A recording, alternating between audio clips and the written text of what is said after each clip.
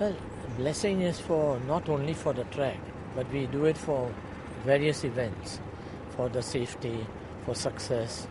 And so we have been doing this for the last 5 years on the track also, so that Singapore is successful with the effort and there is no any serious accident. And when I first decided to do it, I thought it was a nice gesture. We invite all different religious leaders to come and bless the track. It was just a very good feeling to have them all here.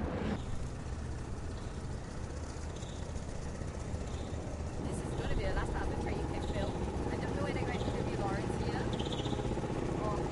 So what happened this year is that we've modified the corner to change it into from a chicane, which is basically a left-right turn, into a left-hand sweeping corner. This will increase the speed, but we think this will actually be better for drivers because there is actually less risk of losing control of the cars while negotiating the turn.